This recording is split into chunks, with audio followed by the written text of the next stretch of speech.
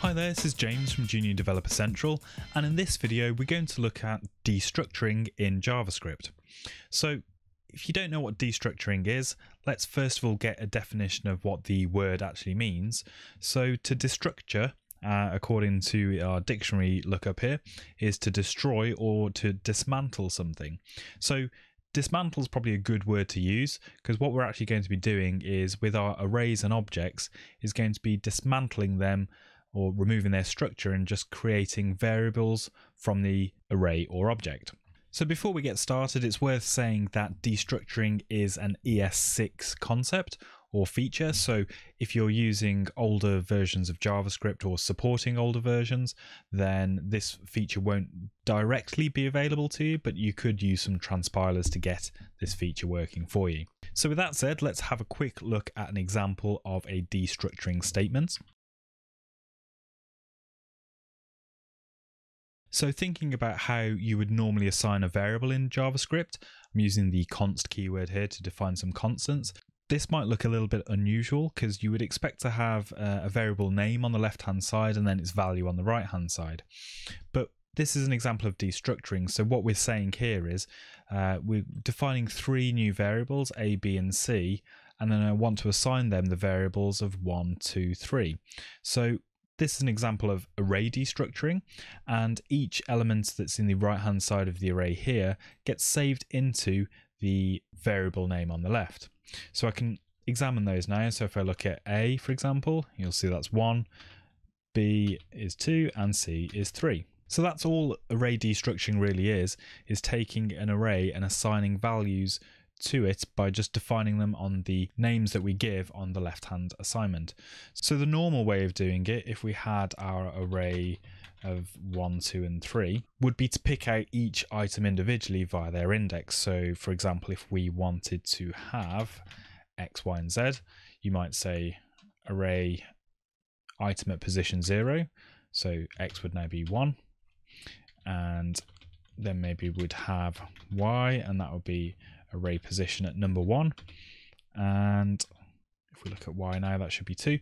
So that would be the normal way of doing it, but we can really speed up the process and make our code a lot cleaner by using this syntax here of array destructuring. Of course, there are a couple of tricks that we can do here as well. So for example, if I wanted to just get the first element of the array, I could say so our array is still 1, 2, and 3. But if I just put A in square brackets on the left hand side, you'll see the expression is fine. It doesn't give us any errors.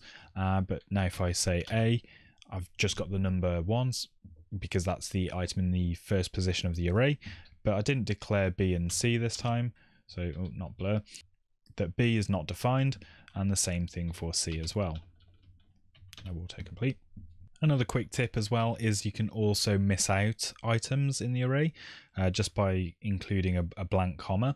So in this example, let's say we want A and C to be declared and given the values from the array, but let's miss out B, so we should get A and C to equal 1 and 3.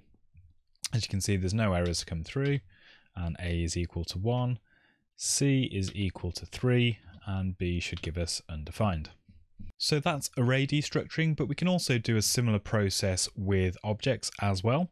So for example, if I had an object, and I'm just going to call it response, and this could be could have a username property in there, and also maybe it's got a permissions property that has an array of permissions. So 1,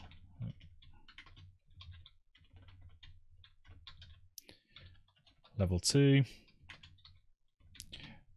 and level 3, and possibly also a password property in there as well. So it's really secure for our new web app. So we have our object defined response, and you're probably aware that you can use the either dot or square bracket notation to access those individual properties of the object, but it can be really useful to destructure this object into individual variables so that you can perform certain tasks on each of the properties individually whilst making your code a little bit cleaner. So let's give an example of that. So let's say our username and our permissions and our password with the 3 properties is equal to response. So in a similar way with our arrays that we had before, we're basically saying this value on the right hand side, this object, assign that into these values on the left hand side here. So username now should just be the string that I defined earlier, and permissions should be our array of permissions that we created, as it is, and also we have our password too. So as with the array destructuring, there are a couple of tips and tricks for working with object destructuring. So for example, if we didn't really want to get the username and password for this particular function that's using the response object, we could literally just say const permissions is equal to response, and as long as those curly braces are there, the object will be destructured, and permissions has the value of the array that we defined, and obviously the other properties are kind of thrown away. So for example, username should give us not defined. So that's object destructuring and array destructuring in a nutshell. It provides a really clean mechanism for extracting certain parts of a variable, whether that's an object or an array. And you'll find the technique used in a lot of style guides, such as the Airbnb style guide for JavaScript, and telling you to use this feature to make your code a little bit cleaner. So I hope you found this video useful. If you did, drop a comment and give it a thumbs up, and don't forget to subscribe to the channel for more web development tips and tricks.